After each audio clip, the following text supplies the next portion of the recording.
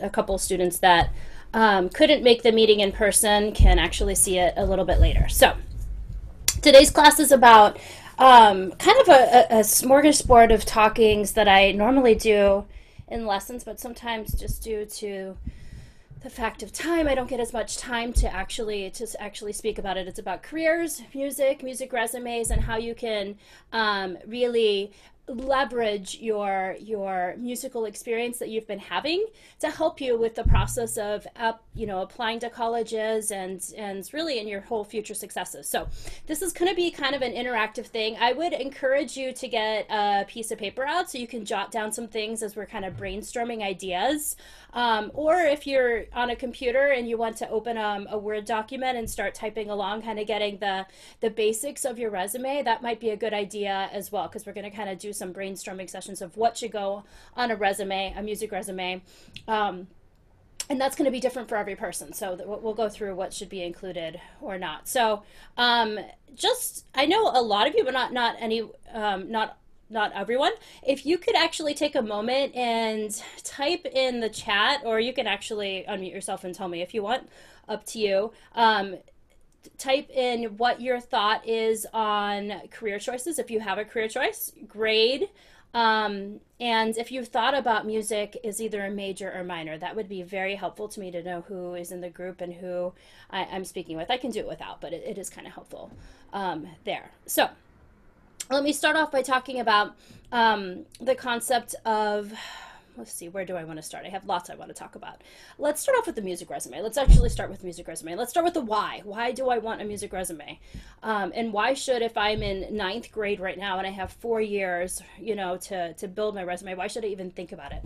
The reason is you're going to forget stuff. I was just looking at my resume, and I haven't updated it in years. I don't necessarily always need to do it. And I've forgotten stuff already in the last couple of years that I might have wanted to include in it. So it's good to have kind of an updated music resume every year so that you can continually add to this, add to it and build it upon there, because when you get to senior year, you're going to forget some of those things that could have been something that you might want to include that was from freshman year. Maybe not, but at least you have that continual thing. And the other thing is you're going to be subtracting things that are not important anymore. So like if you started building your resume in 7th grade, it's not a bad idea.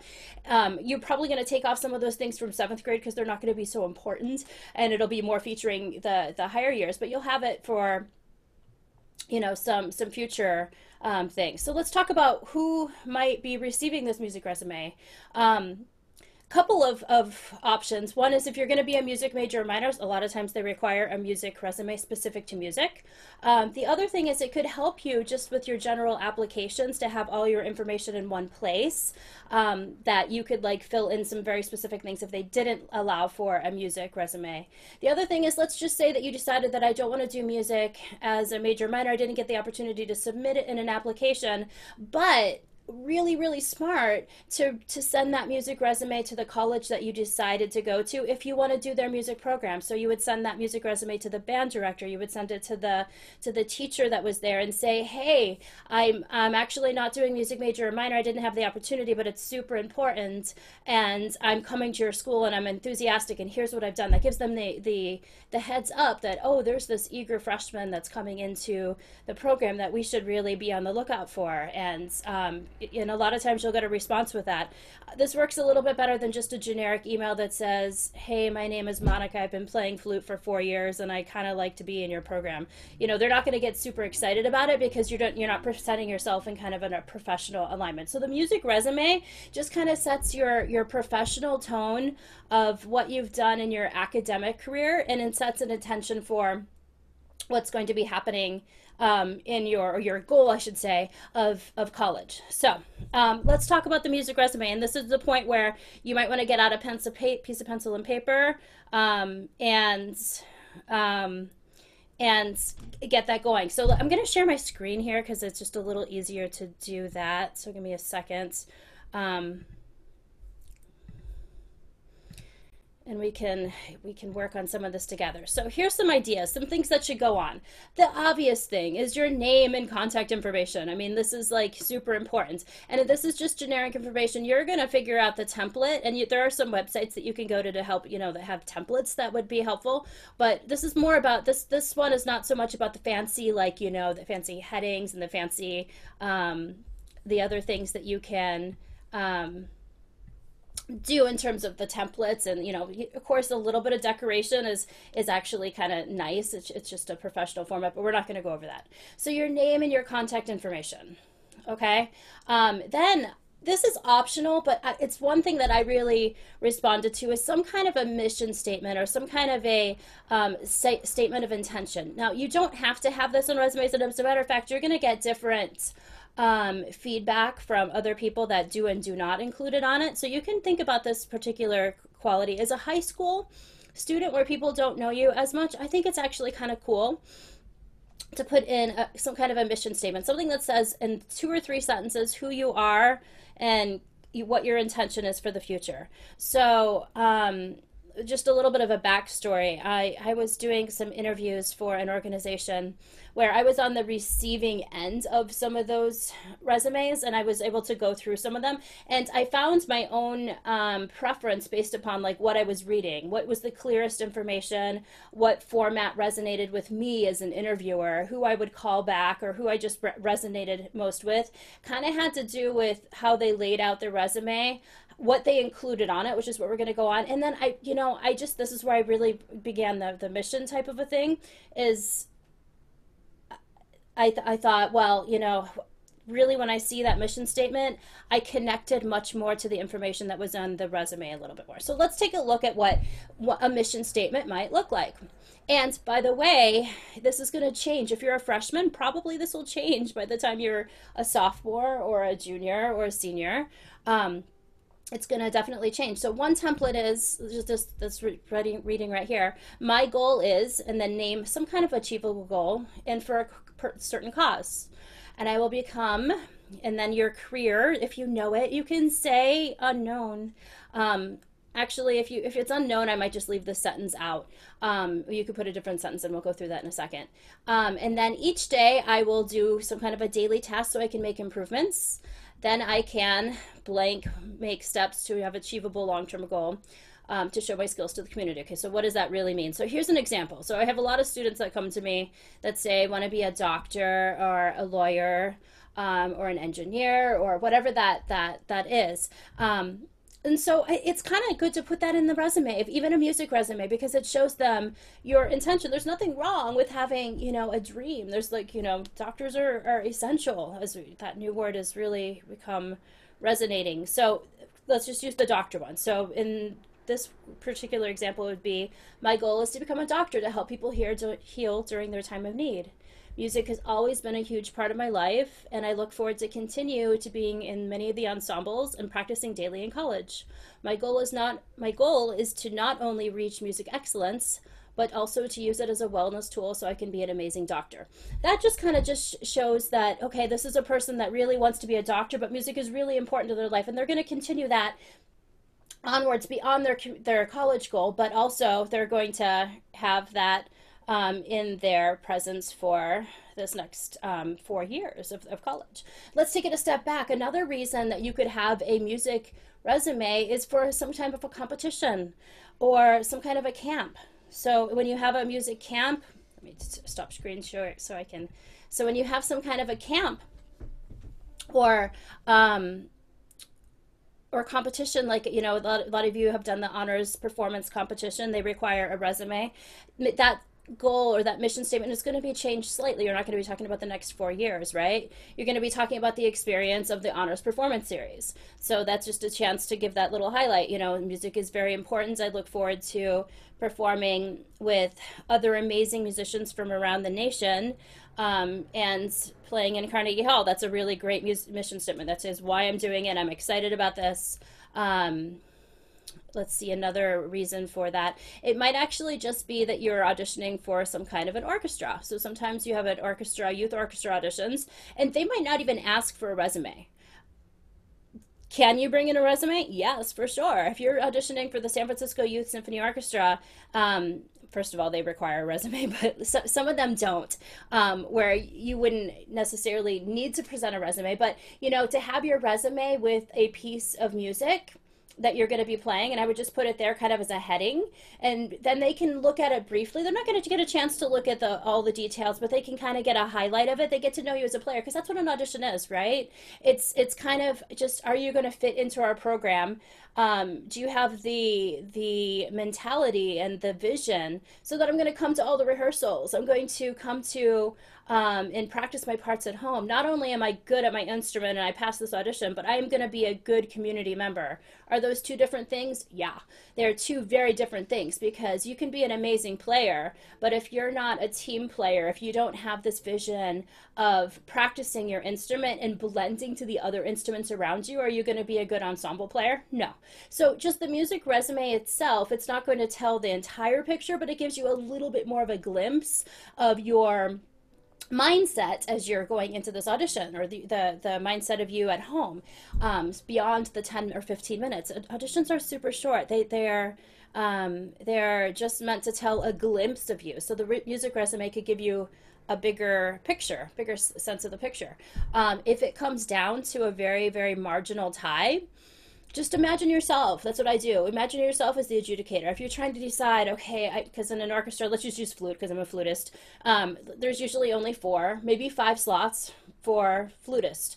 Let's just say that because it's in a rotating situation that 2 or 3 are already taken up from previous years. They're juniors and seniors. That means they only have 1 or 2 spots, but there's 3 applicants that almost tied. The person that did the music resume might actually have a little bit of an advantage because it gave them a bigger sense of the picture. They presented themselves as a little bit more accountable. They presented themselves with a bigger part of the picture that adjudicator, those judges, could see a little bit beyond the 10 minutes. It gave them a greater sense of vision. So music resumes can be used in your high school career as well.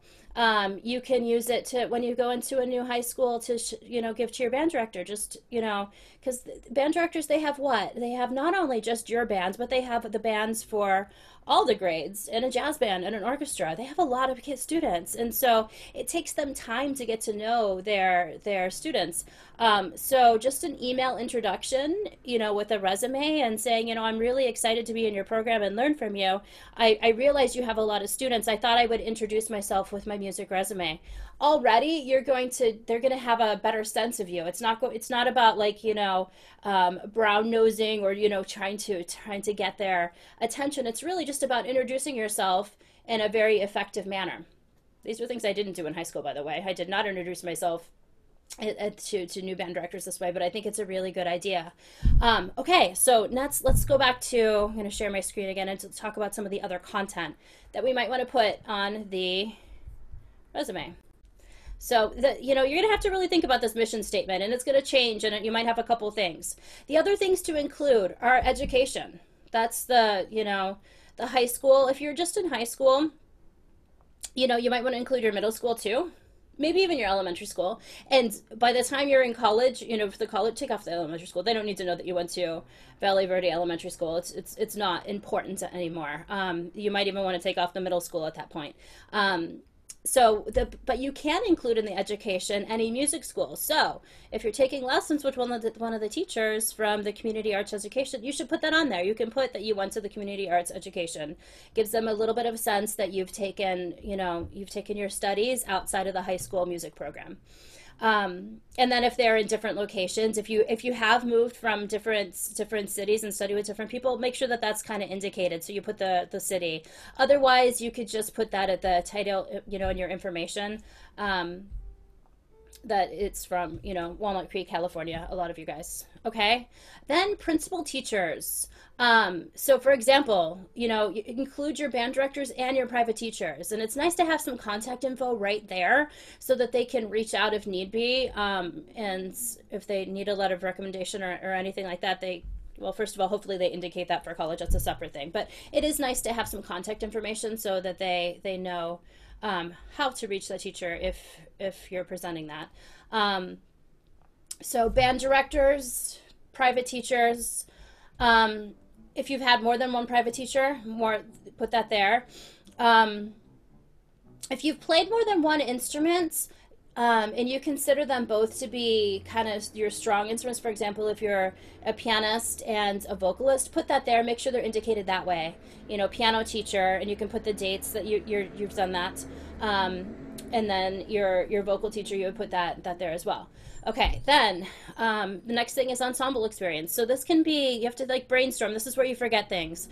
So this can be all the bands that you're in. So you can put, you know, concert bands, wind ensemble, and then, you know, only put the position if it really highlights you well. For example, if you're first chair, you know, definitely put that in, you know. If you're second chair, put co-principal, don't put second chair. That's also very favorable. If you're band director, like I know Las Loomis doesn't put first chair, second chair, they just put rotating schedule. Don't put that down at all. Just put Las Loomis Wind Ensemble and put, like, you know, the dates there.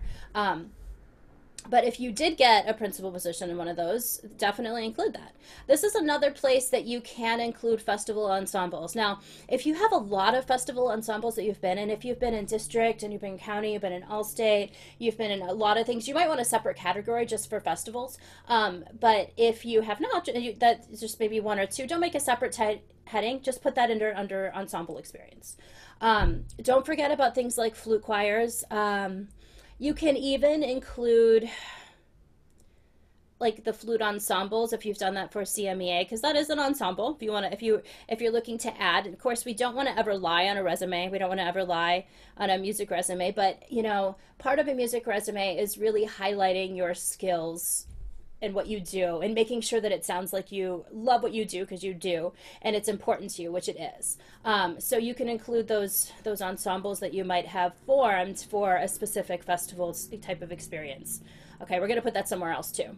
And then, you know, your recital performances. So we talk about this first. So go back and don't list every single recital. No one wants to hear, you know, on February 2nd and then on March 8th, and then, like, you know, you could list the whole thing. We don't want to bombard them with information that is going to be like really time consuming to look through. Okay, I'll about sidetrack a minute, go back to my resumes when I was looking at resumes. Your resume should only be for high school about a page long, because you want it at a glance. As you get into your professional career, that could be a little longer, but not a book. I was literally presented with 9-page resumes. I couldn't believe it. I was like, you know, reading a novel, and if you have 100 of those there that you're like reading, I didn't quite have 100, but imagine if you had 100 and someone gives you a 9-page resume. It's filled with things that are not essential. It didn't give me a bigger picture or a clearer picture of who this person was. It actually irritated me a little bit, you know, because I had to, like, you know, thumb through pages, and it actually made it a disfavorable experience as I was looking through the resume. Because let's just face it, we're kind of presenting a piece of paper that's kind of, you know, judged in some capacities. We're looking for highlights, but we're kind of usually judging this perspective. So don't put, you know, every single performance ever. Instead, an idea might be to put annual recitals at civic, I always want to say civic arts education, community arts education, and then you put some dates, you know, or biannual. That would be better, because at least we usually have 2, you know, a year. Biannual recitals, and then put the dates, 2016 through 2018. That gives them the idea that, oh, this person is performing regularly, and not listing every single one. But then maybe put some other things. You can put some others, like locations that you did some solos. For example, if you performed at the nursing homes, or I have some students that perform often at nursing homes, this would be a great place to put this down. Annual performances or monthly performances, and then name the nursing home that you did that at. If you performed for the, you know, I would like to keep it probably not this year, but, you know, I'd like to bring December students to go to a nursing home where we perform together as a big group. That would be another place that you could list that, you know, December holiday concerts, recital concerts and then name the nursing home, or you can just put nursing home Walnut Creek.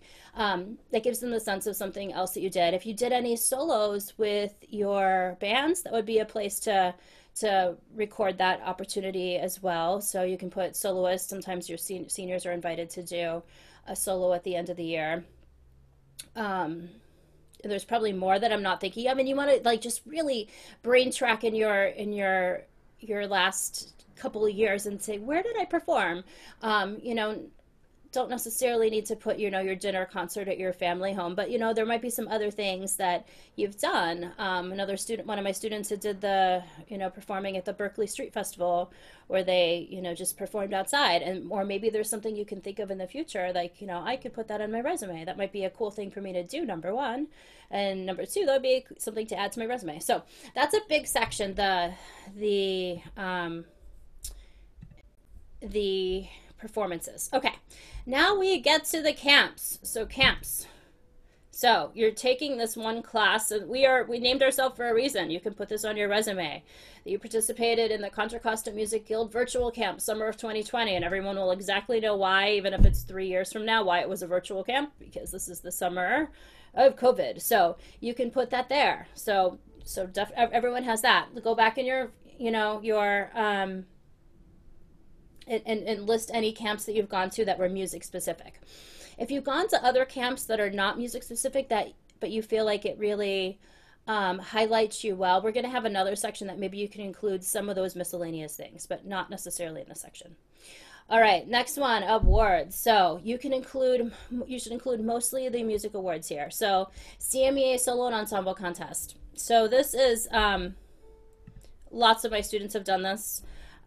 First of all, the first time you do this, actually spell it out, California Music Educators Association, because if you're applying to somewhere in New York, they might not necessarily know those notations quite as much, or if they're just not as much of they just might not know that association. So just put that, and then put CMEA, so that in the future you can just put those initials. Again, don't list every single one if you've gone for 8 years, and a lot of times people have done more than one of those. So you might have done the ensemble and you might have done a solo. Don't put 20 different categories of CMEA. Instead, it really does show a lot of, it shows a lot if you can list that you've done it. I'm just using the year, I'll use 2013. Some of you guys have done this, like, you know, Ellie, I know you've done this for a long time. 2013 through 2020, participation in the California Music Education Awards. And then you can put your exact award title that you've gotten down. So you can put, you know, excellence and I'm forgetting the excellence, gold. Is it gold? No, it's not. Superior. Forgot the ratings. Superior or command performance, you can put those down. You might want to, if it's like been a mix of things, you can put, like, you know, 3 excellence, 2 superiors, 3 command performances received during the course of the 8 years. And you can just put that rather than listing them all out. And it's really hard to remember, if you've been doing this for a really long time, which year you got excellent, which year you got superior. That's hard for everyone to remember. So, and it's okay if you've, like, forgot one of them, like, you know, maybe did I get in 6th grade, did I get a superior, did I get an excellent, you know, just do your best to guess. No one's going to ask for your certificates for these. But again, you don't want to lie, so that you want to be truthful on these. You just want to, sometimes you have to guesstimate, because especially when you're doing this years later, it's really hard to remember that. Other awards that you could have gotten, if you've done any of the assessment programs, like if you've done the Royal Conservatory Assessment Program, you can maybe put that there if you've gotten an honors there. If you've done a bunch of those, you might want to start your own category. But if you've only done one of them, if you've only gotten, you know, since they stopped doing them at the Art Center, I know a lot of us did the earlier ones but didn't do some of the later ones because it's kind of hard to get to them. So in that case, you could put, like, honors, level 4 Royal Conservatory of Music program things, but don't necessarily have its own category. Academic awards. Okay, so when I did my resume for colleges, I did actually I went through this with my teacher. I had a very short little section for my academic awards. And even though it's a music resume, That's kind of helpful. If you've been in the honor society for 4 years, that's kind of helpful to know. If you've been in, oh, give me some other examples that I put on. If you've gotten like, a poetry award or best writing award or perfect attendance award, anything that reflects on you as a responsible person that might be portrayed into your musical career as well. Like if you've gotten perfect attendance in school, it's probably a pretty good, bet that you're going to show up to your classes for your college or your rehearsals. I don't even know if they give those anymore. Do they give those anymore? They used to in my day. Um, and then other awards might be, the National Honor Society. That takes a lot of work, right? So if you've gotten into that, if there's a certain club you've done, you know, chess club, debate team. If you've, Ellie, I know you started your own Etsy thing. You can maybe put that there. Just gives them a little hint of what you're doing without like, listing a whole gamut of other things. It's still keeping it focused, but it's just giving a little bit of a reflection of other activities that you might have done. Um, so think about that. That section um, can be there. All right. So then other music activities. So this could be a section where maybe you took piano and maybe you took it for 5 years. Maybe you took it from like kindergarten to fifth grade. Let's just say that you don't want to necessarily highlight it, but it actually does show that you had a musical stronger background as a kid, and then you transformed into flute. I might include that there, especially for high school going into college. This is one of these things that you're going to drop off for sure after college. No one wants to know needs to know that you took piano from ages 5 to 10 when you're applying as a professional or if you're doing grad school. But at the the stage of the game, that's kind of helpful. AP Music Theory. Sometimes it's offered in classes. You might want to put that there. Um, let's see. If you played another instrument and you didn't include it, so say that you did violin from age 5 to 10. You can put that there too. Um, Trying to think of that. That's probably pretty much the best examples of those are secondary instruments, and any music theory or any music history that you've taken. That you can, if you want, list some of the classes. If you've been taking the music history classes through the Contra Costa program, you can list that there. Other music activities, music history, summer of 2020, that could go there if you're looking to kind of just expand your resume just a little bit more. Oh, one other thing, you guys are my personal students. A lot of you guys are my personal students. I gave everyone an award. I mean, because you guys are all great and you have unique things. I thought of awards that really um, kind of showcased your individual skills and talents. So you all have one at least to put in that. And I did that for this reason, is I want to make sure that you have some stuff to put on your music resume. So you earned it. I'm not just saying that I gave those out freely. Everyone earned that award, but they were specifically thought of, they were invented to really showcase your individual skills as players and people and personalities. So if you don't remember that, you're going to have to go through your records, or I guess I will have to go through them. Then we have significant repertoire. Okay, this is a big section of music resumes because it gives them an idea of what you've done. And so these different sections of repertoires, what I did to kind of expand it a little bit when I did my high school resume, I remember doing this because it was like too much information. I did little text boxes. I did text boxes of music, significant music pieces, and then I did significant etudes, and then significant orchestral excerpts. If you haven't done an orchestral excerpts much, obviously leave that out. But everyone has done etudes. Everyone has done pieces. This is one you're going to be constantly updating. Constantly updating because it's going to be a short section. Maybe just like 5 to 10 in each, depending on this. Because remember, you want to keep this to one page. So for the significant pieces, do put the name of the piece. So for example, if you just don't put just vivace, No one knows what that is. There's too many vivaces. Instead, let me use one that, like, okay, so we'll do the Sonata in F major by Telemann, and then you would put vivace would be the movement. If you memorized it, that might be a place to indicate that there, because that shows that not only did I do this, but I memorized the piece as well. So that's there. If you want to put significant wind ensemble pieces, you can include that too. Some actually ask for orchestral or wind ensemble pieces. And so think about the most challenging or rewarding of those, because there's too many of them to include, and maybe keep that updated there. That gives them an idea of your band's level or your ensemble level, your orchestral level that you've actually done. So that's one thing that you guys need to do yourself, because we don't necessarily do those so much in private lessons, but that you can be constantly running those up there. Oh, and then etudes. Okay, so significant etudes that you've done. So you can keep track of some of those things. You don't need to necessarily put the exact thing. You can put select etudes by Garibaldi, Anderson, Kulau, any of the ones that we've done. That gives them an idea of what you've done. That would give me a very clear idea. I don't need to know exactly that you did the F major of Garibaldi. I don't need to know that you did that, but it gives me just an idea that this person has been doing some studies. That gives me that very strong indication.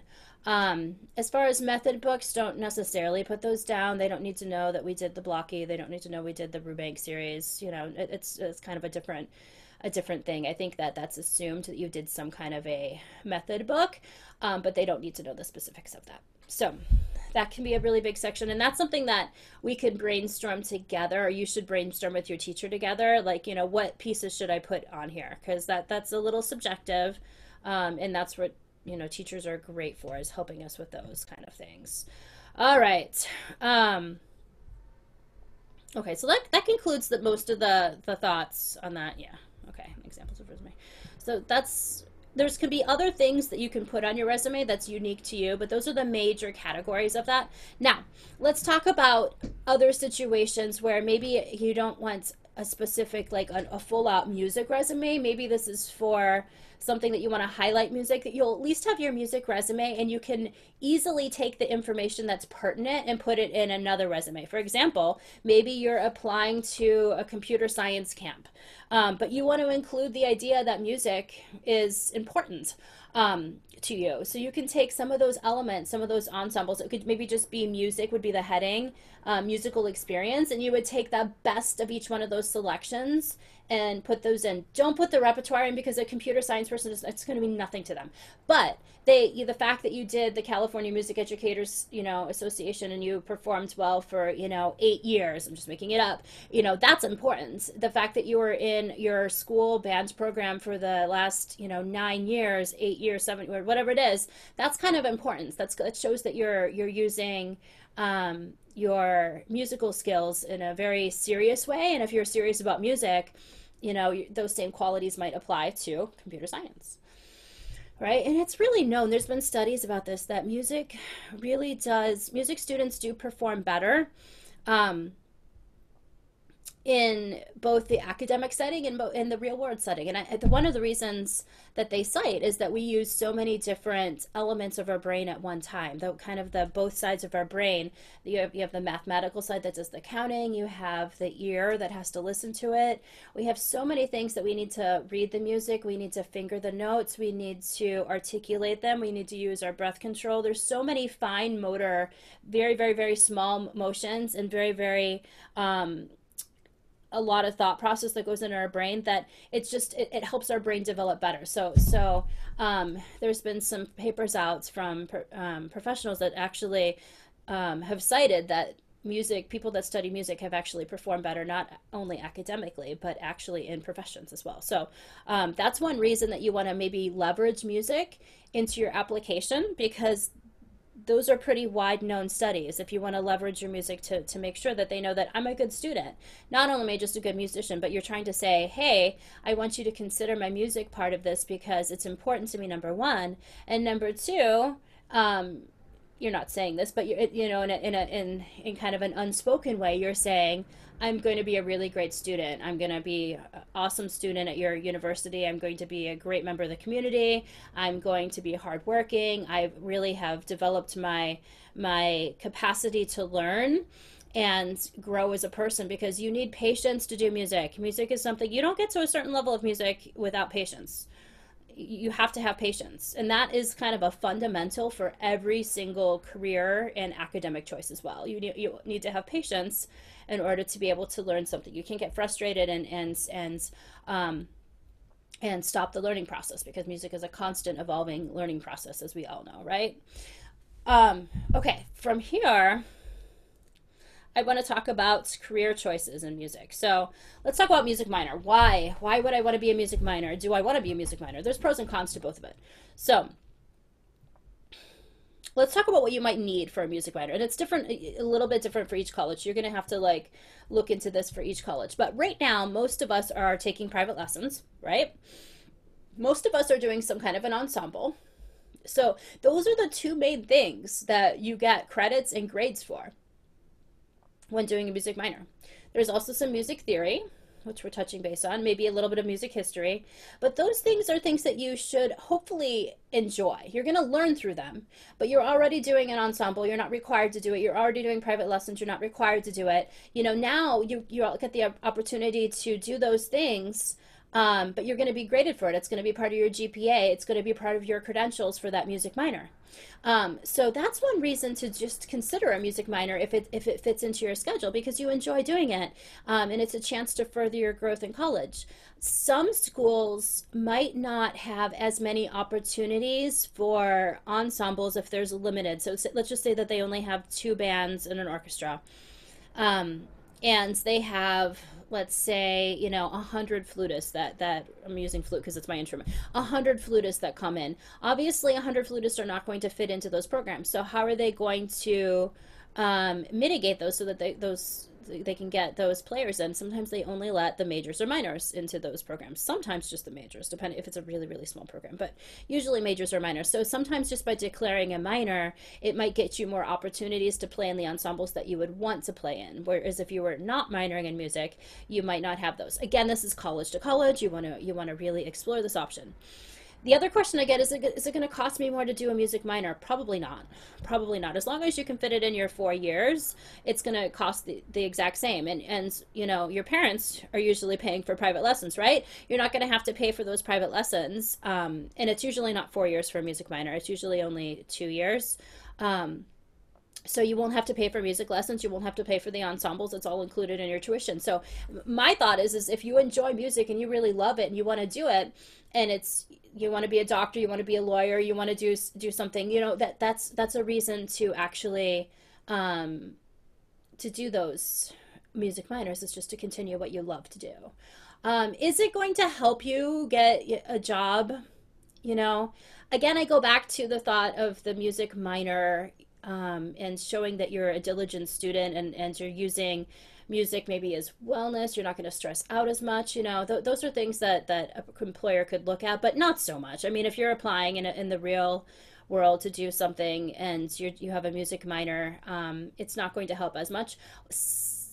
Couple options that it might actually be helpful is computer science, because if you have, you know, music knowledge and you're working on Spotify, teams that work with Spotify, Facebook, you know, all of those things, if you have some music knowledge, that could actually be helpful for programming things, just to have a little music knowledge.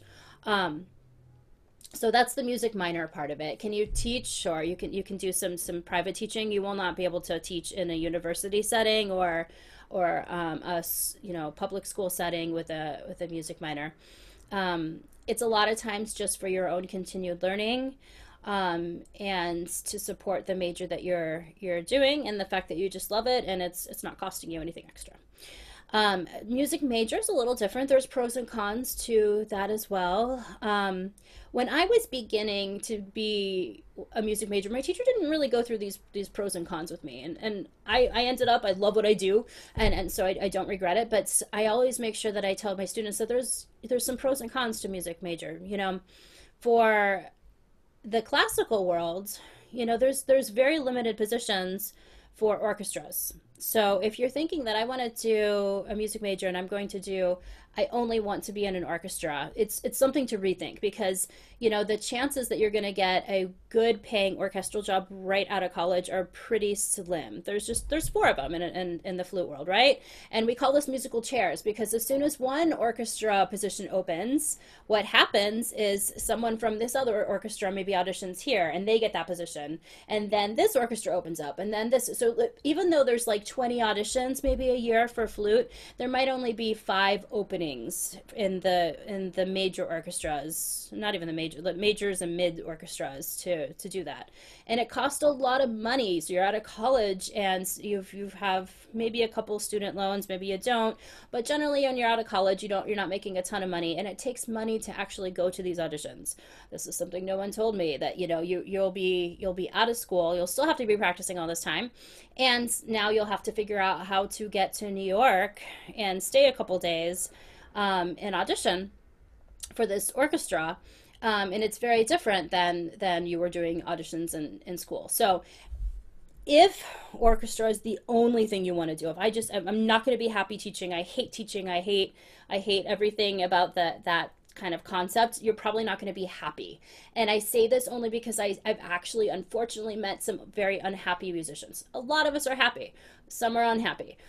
So you want to make sure that you're really setting your expectations of what that is going to look like. The other thing that no one told me is that in order to be a good, successful musician, you have to have some kind of business knowledge, because a lot of times you're advocating for yourself. You're building your own business. You're what's called a sole proprietor. You're building your self as an entity in a business. And here you thought you were just going to share music with the world and just do this music thing. I happen to like both of them, but I will say is, if you do decide you want to do music, do business classes as well. This is something I did not do. It was not required at the time. I think they're requiring some of them at the big schools now. But it's something you should look into and seek out, because you're going to want that information when you graduate college. It's going to very much benefit you to have some music business if you've decided to be a music major. Okay, so what else can you do with music major? There are some things that you can do with music major outside of it. Music therapy, you have to go to grad school for it, but it's a great, some of my students, kind of resonate towards this, which is the idea that you would use music to help people with their physicalities, or if you're going to an Alzheimer's unit, music helps trigger new memories. So you would actually be using music in a way that's therapeutic, kind of like art therapy. There's music therapist, and that's a very specific thing. There are things like music licensors. You can actually license music for film. That's a very specific thing, a little hard to get into, but they make pretty good money, where they are listening. You're listening to the music and going, oh, this is going to be great for this show. This is going to be good for this show. There is, of course, the recording industry. So, in the scheme of music, you probably get revenue streams from many different places. For me, it's a lot of education, but it's also the music I've recorded and it gets played on Sirius XM. That's a revenue stream. So we call these like little revenue streams. So, but if I wanted to do 100% just music revenue, you kind of have to be streaming a lot more and have a lot more songs that are played on like the Sirius XMs. People like the Lizzo, who's a flute player, pops into my mind. She can make it 100% just on her royalty streams. Doesn't matter on CDs, just on the amount of material streaming on the internet. So that is a revenue stream. But as a flutist, most classical flutists do not make it on 100% royalties for being a soloist. So if you want to be a soloist, to say you're a pianist and I want to be a soloist, that's a hard ticket in terms of building and supporting yourself right away financially. So this is not to discourage you. This is just to give information that there's some pros and cons to both of them. Now let's go with the teaching room. I teach a lot of you guys. I love what I do. I love creating music. I love sharing music and teaching and sharing with the next generation and finding new ways to present that information. And it's a very rewarding for me. I love what I do. It's a different intention than what I thought I would have set out to be when I very first started, which was to be playing in one of the big orchestras. And my vision has changed. I'm not sad about that. It's not something that I regret. It's just a different mindset. I didn't quite have that clear mindset when I was going into high school into college. It's not something that I thought practically about. I was really good. I was really awesome. I worked really really hard. It's not something that I thought like, oh, that there's going to be obstacles to this when I graduate high school that might be a little bit out of my control. Um, and fortunately, I love what I do, and it was never a regret. But that's something to think about if you're thinking about a music major, because it's a very it's a very high turnover, meaning that a lot of people that do music majors end up doing a different career after college. And why is that? It's not that they didn't love music. They love music still. They probably still do music. But it's that they got out into the real world and they realized, oh, it's really hard to make a living doing this right off the get go. It's a little hard work and it's a lot of business, and it's not really what I thought it was gonna be. It's just a different vision of than I thought it was gonna be, and I would rather do this over here. So I say this right now just to educate everyone that that's a possibility when you think about music major, that you might be doing a lot of business for yourself, because most musicians are. So let's go back to the resume for a second, because this is mostly about the resume. The resume part of this, you don't need to decide any of these things, music major, music minor, right at this very moment. If you're, especially if you're a, freshman, sophomore, junior, you're just kind of thinking about it. And it's not to be stressful. It's just to kind of put your music ideas on paper right now, or what you've done on paper right now, and keep it updated so that when you get to the process where you might need a music resume, or maybe you're doing your college applications, you have it ready. You've already done it, that part of it. And it's just kind of always, you update it just about, for you guys, probably every 6 months would be a really good time to update it. It doesn't take long. And then you always have an updated resume. Okay, I want to open this up for any questions. Does anyone have any questions either about music careers or music resumes that I could answer? You can type them if you don't want to share your information. Anything about music resumes that you don't know if you should include or not include?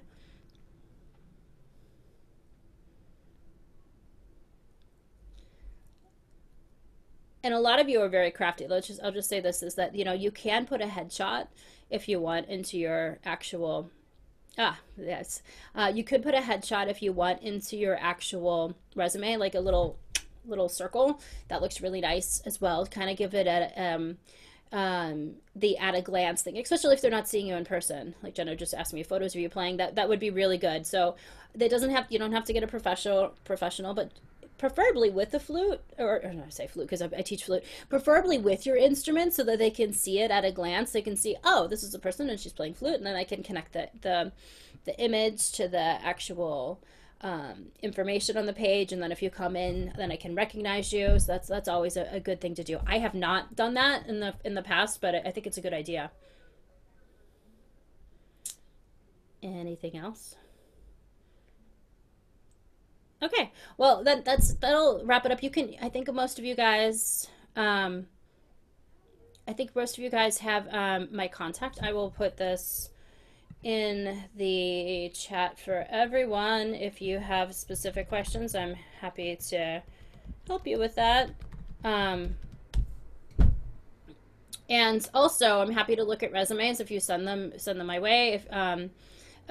If you're not one of my students, that would be a good thing for you to ask your teacher, because I don't know you specifically, so I can't brainstorm quite as much, like, hey, you forgot this, or maybe you should include this piece. So that would be, most teachers are more than happy to help with this kind of thing. It's just one of those things, we don't have as much time in lessons to go through detail by detail, so it's kind of something you have to work on your own. Okay. All right. So this was fun. I'm glad we had this. I recorded it so I can share it with some other students that are not here. And I will see you all this next week. Just a couple little updates. The music history class is still going on Tuesdays. That's been really successful. You might want to check that out. I'm doing a keyboard class if you've not done any piano ever and you want to do a little foundation piano. Thursdays, right before the flute class, 2:15 to 2:45. We're going through the very basics, but at an accelerated rate, hopefully. And then I believe that there's either conducting or harmonizing that's on Friday. Flu class is still on 3 o'clock on Thursdays. Okay? All right, guys, I'll see you later this week. Bye bye.